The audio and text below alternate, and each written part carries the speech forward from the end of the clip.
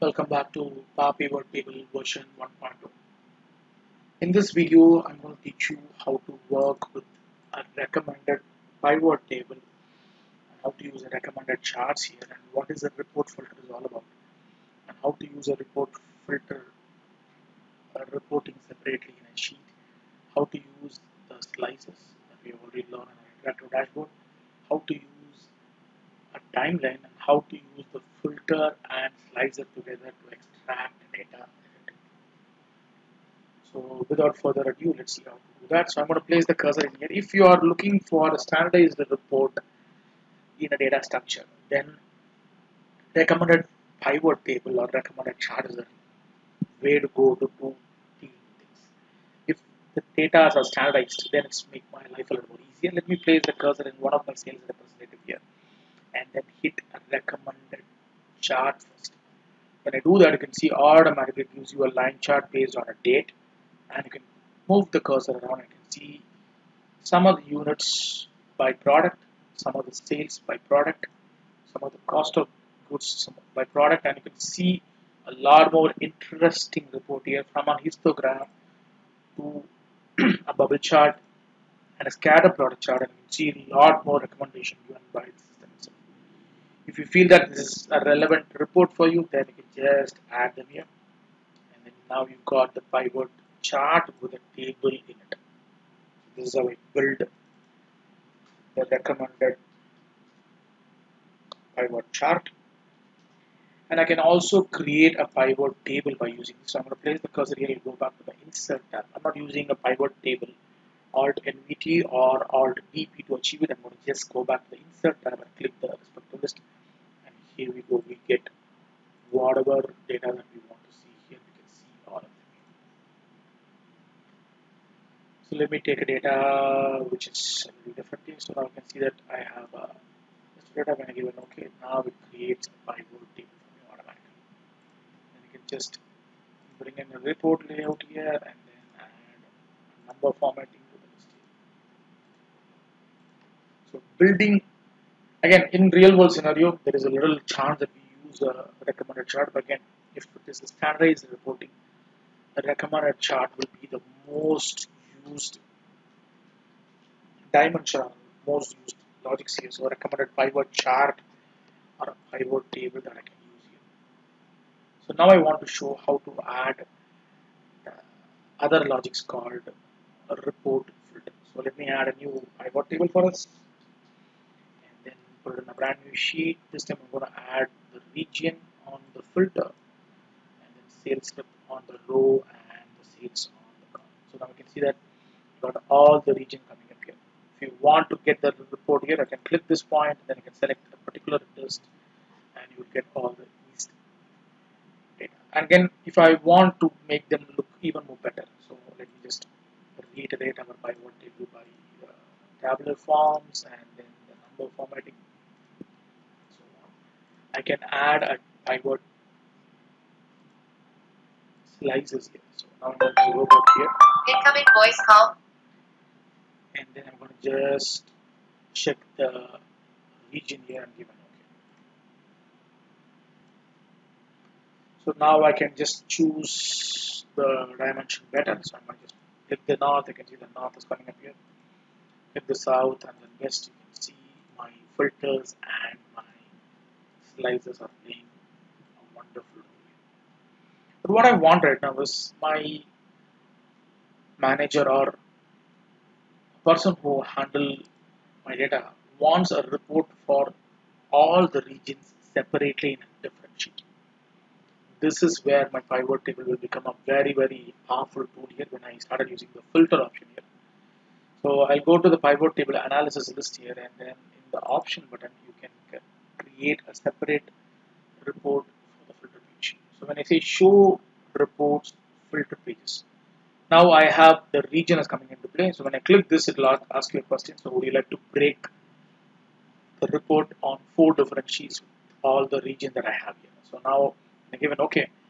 Now I have sheet 5 where I have labeled my region wise sales is given here. When I give an OK here, then that gives you 4 more sheets before that called East, North, south, and so on. So now I have only three of them coming up here.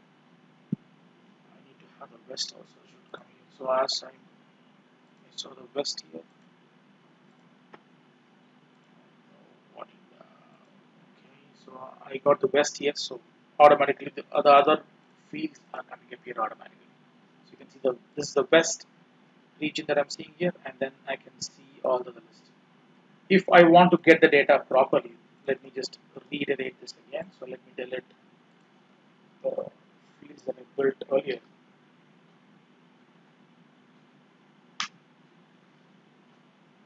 And then I'm going to make this as all region. And then go back to my pivot table and pivot table analysis. And in the reports, I'm going to break that with multiple regions. When I give an OK, now it breaks into 4 different regions. Because earlier it was filtered in west, so it gave the other regions for us. Wherein if I keep the sheet in all the region list, then when I extract it, that's going to extract me the region which is not selected here, and it shows you each and every region east separately, west north separately, south and west separately in this way. When I did it in the previous list, it only showed me east, north and south because I already have a report on west which I filtered earlier like this. So based on that, the report didn't show me the west, it showed me the other 3 regions that I have here. When I put them all in all region, then that makes my life a little more easy. So this is how we create a filtering of the report and report filter. I also showed you how to work with a slicer here, and we can see the difference between the slicers in this list effectively. So now I'm going to show you how to use the slicer and the filter in tandem. So in our previous data, when I built this list, so when I click this point, so now I have a slicer comes in place and I have a filter also. Now if I extract this data, so when I give a double click here, it's going to extract only east for me because I kept the report filter on top and then I gave the slicer as my fancy filter option, which allows me to filter out the data easily. Wherein if I wanted to do that in a different way, so if I don't have the filter here, and when I double click this, it's going to give you, even if I filter this to east, when I double click it, it's going to show you all the data of the same logic here. So now you can see that I can use that as a filtered based slicer, or I can use that in 2 different dimensions here. But again, it gives you all my list on one particular person here. When I do deal with the reporting as a filter here, and I can see that now when I extract this, so it's going to extract the report for the respective person. So this is how we can use a filter and a slicer in tandem here. And the most important part that I'm going to teach you next is called a timeline filter. So let me create one more report right now on this part. So let me build Alt NVT, and then I'm going to add a new pivot table here.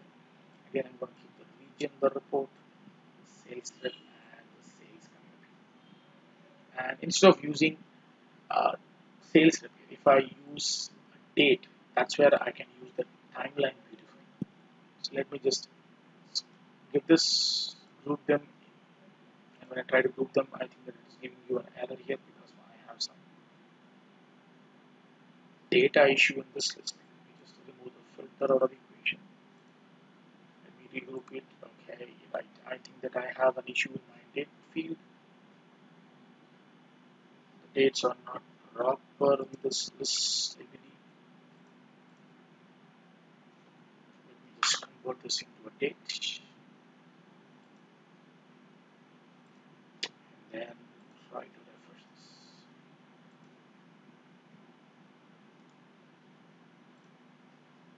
Okay, I think that I'm not getting the right data here, so let me just take data which allows us to do things better. So let me go back to one of our data which we have earlier. So let me take this as a list and then put on a brand new sheet, add a date. Now the dates are coming properly for me. Now I can add the line item here. So I'm going to say line item revenue. Now I would like to put the data in a particular order. So I don't want a year and quarter, I want to see year and date function here. And when I expand them all of them in one part. You can see each and every month comes in place. Now I will insert a timeline here. When I click the timeline here, it inserts the list, and I'm going to just say I want to insert based on the dates. And given OK, that's going to give you a list here.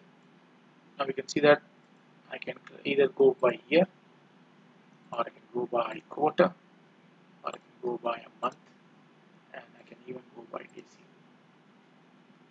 So you can do multiple lists on the timeline. Again, timeline works only on dates here, so don't try to do that in the other version or other dimension, which won't allow you to get it done. So if I want to extend this, I can extend it to multiple years, or I can reduce it to a lesser year. This way I can go back and forth to a list here, and I can choose one by one. So I can say I cannot pick up a particular quarter here. I want to pick all the quarters in a continuous manner. That's a disadvantage that I have when I do deal with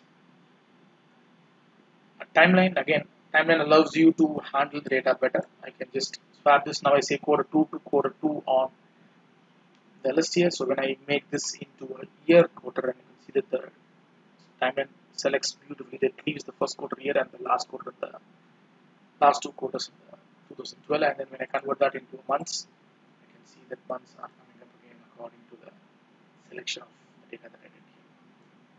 This is how we can play around with the timelines here. So with this, I'll end this video. In this video, we learn how to use a recommended pivot table, a chart, a report filter, and a report filter separately built. When a filter is added, when filter is not added, how to use a slicer, how to use a timeline, and how we can make use of the slicer and filter being added. So I'll catch you up in the next video. In the next video, it's going to be even more interesting for us because we're going to create a new dimension in pivot table. Thank you so much. Stay updated. Happy learning.